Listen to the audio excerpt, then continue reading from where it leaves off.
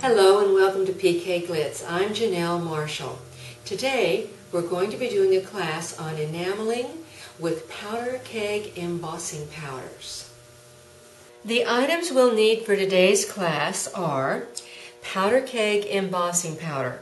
Very important because it can withstand the heat of multiple heatings. Also a good embossing pad, not a watermark pad, but embossing pad. And you might even want to have a re-inker because it needs to be very wet as we're using it.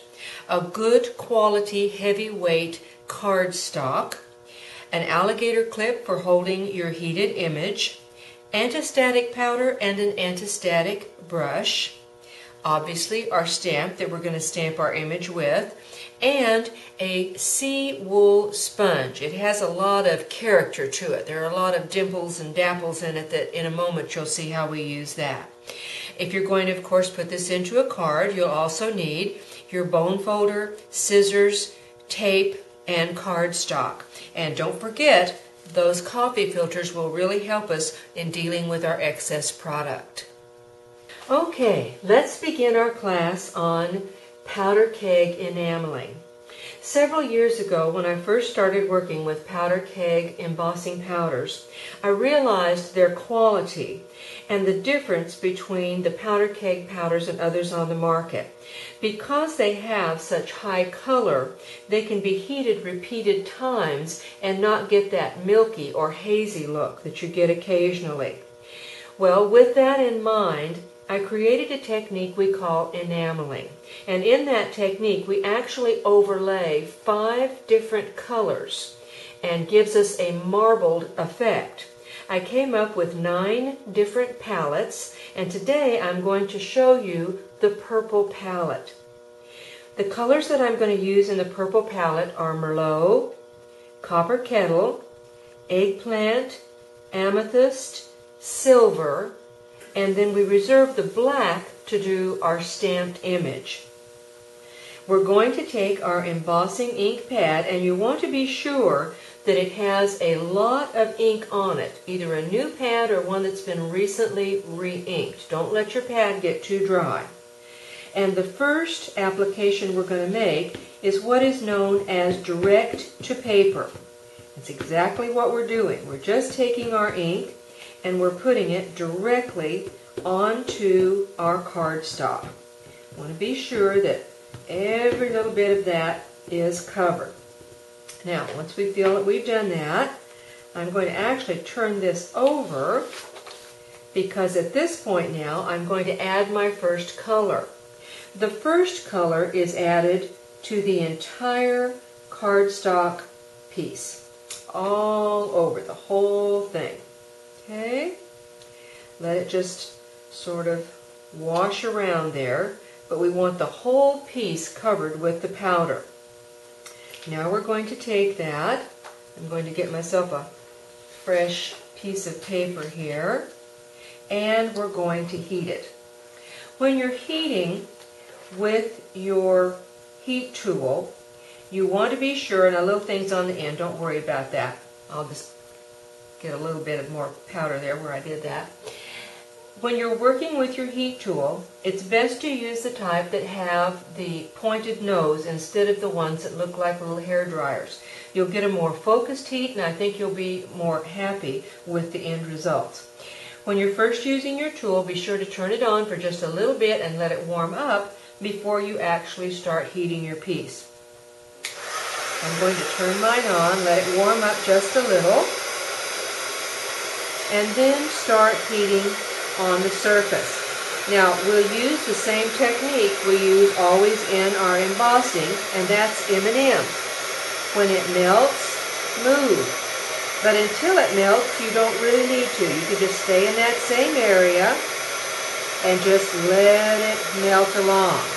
Now, if you'll actually sort of blow the air ahead of you, you'll find that it heats very quickly. You can see how fast this is changing, how quickly I'm getting a heated surface. Now I have a protective piece underneath my paper here so I can actually heat this right on my table. but you do want to be careful. You are going to have quite a bit of heat going here, and you want to put something underneath before you actually just blow the heat right straight down onto your table. Now, we have our first and basic color. My second color is going to be Copper Kettle. Using my sea sponge, and you can see what I talked about character, it's got a lot of little places in it. I'm going to take that sponge, go over to my embossing pad, and another little tip, if you do this particular technique frequently, you might want to relegate a pad that's just for embossing. You can see it's going to get a little dirty, and that's okay, but just go ahead and leave that pad is going to be my embossing pad. Get all over your sponge. Then we're going to come over to the piece we've done and lightly tap various ways all the way around, just like that. Now notice, I didn't do little donuts like this, okay? I didn't press really hard each time. I gave a very light tap as I was applying that ink.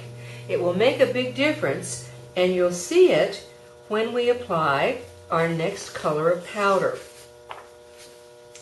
Just that little bit that I actually put on there, and I'm just going to take my powder now and just drizzle it on there. Just that little bit that I did. Can you see? I'm going to just tilt it a little bit so that you can see how it's on there. Okay? See how much is there? We don't want to cover the whole piece. Now we're just adding little bits and pieces of color. So once again, I'm going to get rid of that excess, warm up the heat tool, and let's start to heat. This happens to be Copper Kettle. Copper Kettle is a metallic-based color, and you'll find that all of your metallic colors, and that's gold, silver, copper, bronze patina, all of the colors in that range, because they are shiny, metallic in nature, they really want to hog the show. So you want to be careful when you apply those that you apply them lightly. A little bit of a metallic goes a long way. Now, see how we've changed our color look here? I'm going to try and get that where it doesn't flash for you, but I do want you to see that difference in color. Now, color number 3. Same effect. Take our sponge, ink it up lightly, very lightly, and in different ways. Touch our paper, just like so. Come back in to color number 3, and this time it's going to be eggplant, and just drizzle that on. Okay? Let the excess fall away.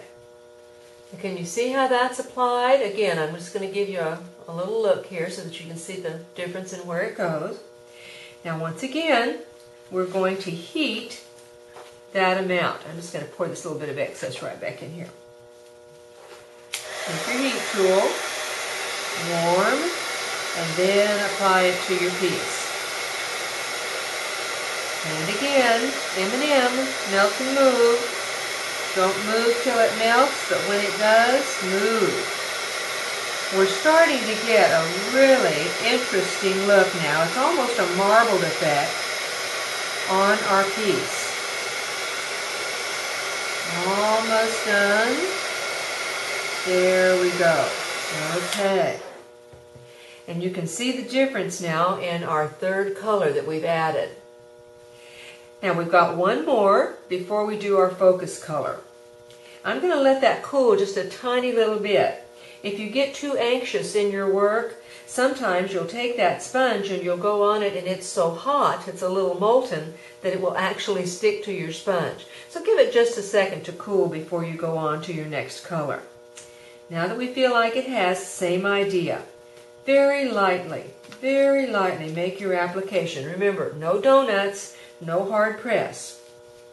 Come back to our fourth color, which is going to be amethyst. Drizzle it on. Once we've drizzled that on, shake away the excess, and here's our fourth color down. Now, I'm going to just put that little bit of extra right back in my jar. Of course, I'll use that again another time. Warm the heat tool, and here we go again. This really adds a lot of depth to the piece that we're doing.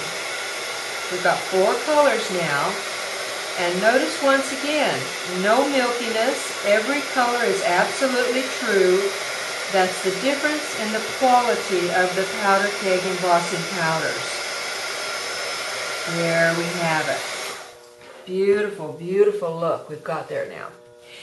Now we've got 2 colors left. We've got silver and black to do our image with.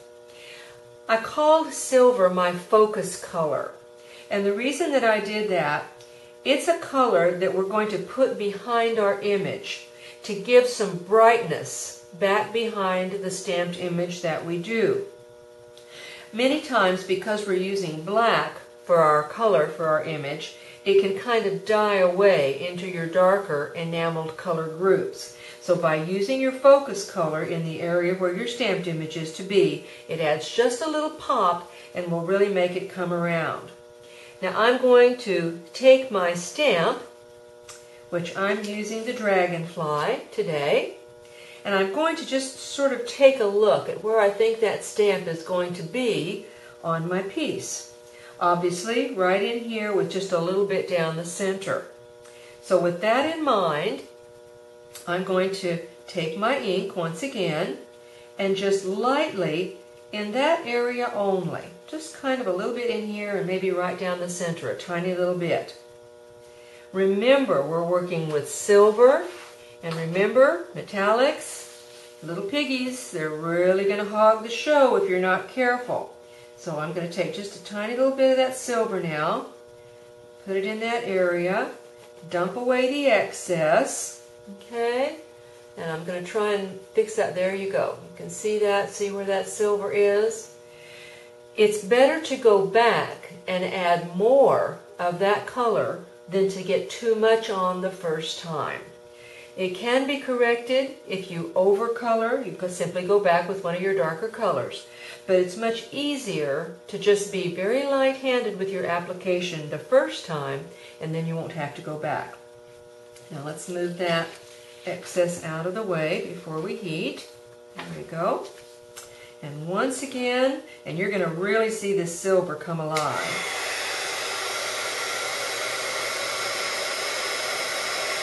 There we go. See that start to change? And up into the area where I'm going to put my dragonfly wings. Okay. Now that's not too much, but I sure wouldn't want to have done any more than that. Okay. There we go. So that's my focus color now back behind my image. We're going to let that cool quite a little bit now before we take our next step. We're going to actually stamp our image onto our piece. But so that we get a real crisp image, we're going to use our antistatic powder and brush beforehand. Now, I usually take my antistatic powder out of the little jar that it comes in. I put it in a little Ziploc box like this one and simply leave one of my small antistatic brushes in there as well. It's real easy then just to get and use, and you will use and reuse it over and over and over again. It's a real great product. Now I feel like that's cooled down. I think that's going to be okay. I'm going to take my antistatic powder and just gently go over the entire area that my stamped image is going to be. I don't want to over powder, but I do want to cover the whole area that may get some stamped image on it. Now you're going to think, oh goodness, now it's has kind of a powdery look on it. That's okay. When we heat this, after we've applied our stamped image, you'll see that that powder just dies down into the enameling. You won't notice it at all. And believe me, it's very important when we're going to be stamping our image. Now I'm just taking my piece and just trying to bend it back a little bit, because it makes it a little bit easier for me to stamp. Now I have my piece, I have my anti-static powder on. If you watched one of our other classes, you saw that I like to ink my stamp rather than stamp my ink. And the reason I do that is because that way I can see what's going on. I don't have to worry about having a dry spot on that stamp. And I want to be sure it's got a good bit of ink all over. That looks good to me. Now I'm going to come in, and it's important when you do this that you go straight down onto your paper. So just straight down. Let it set for just a moment. You don't need to jump up and down on it. Just give it a chance to sit there and give it the ink a chance to transfer. Then we want to come right straight up. Put our stamp over here to the side. We're going to take our black powder, drizzle that gently over our piece. Let the excess fall away, and there's our stamped image. Now if by some chance you mess that up, and believe me, it can happen every now and again, you can at this point, before it's heated, simply take a tissue or a paper towel, wipe it off. Right now it's just powder sitting on top of embossing ink. Wipe it away, go back, reuse your anti-static powder, re-ink your stamp, and then make another stamped application. So it's not ruined. If you happen to move or smear your work, it's not ruined. Just clean it, re-anti-static, re-stamp. Okay? But we got a really nice crisp image here. I'm just real pleased with that. So now we're going to heat it. When you're heating your image on your enameled surface, you're heating the black. A couple of things. As soon as that starts to turn, as soon as it starts to melt, you want to get right off of it. If you heat it too long, it actually would just kind of flow right down into the colors. And remember that little piggy silver that we talked about that's underneath it? It will just gobble up that black and you'll lose your image entirely. So heat it just until it turns, just until it gets shiny. Get off of it and go on to the next part. So here we go. I'm going to warm up a little bit, and we're just going to start to heat. And just as soon as it starts to change, I'm getting right off of it and going on to the next part. Quick as I can, but still getting a good melt. Now, I'm going to stop right there. I'm taking a look at this from 2 or 3 angles. I want to be sure that there's no powder left, that you're not seeing any powder that hasn't been melted. I don't see a bit. It just looks beautiful. And that's ready to apply to your card. Now each one of these is really a work of art. You're never going to have two alike. They're always going to be gorgeous, beautiful backgrounds. If you feel that you don't want to use a stamped image on your piece, or maybe you don't have a lot of stamps, maybe card making is not your thing yet, you can also use our background acetates and our silhouettes for your image over the top of your enameled background. And I'll show you some of those in just a moment when we're looking through the gallery. But I believe that once you've tried this particular technique, you'll try it again and again and again, at least 9 times until you can try each one of the palettes that we have in the Powder Keg group. Now here is one done in the Rust palette, another in the Green palette, the Burgundy palette, one of my favorites, the Turquoise palette, the Red palette, the Cream palette, the Purple palette, and to show you something a little different, the Harvest palette. One medium that the enameling is great on is chipboard. Any of your harder surfaces, chipboard or paper mache, readily accept the enameling process. Thank you for joining us today in our class on Powder Keg Embossing Powder Enameling.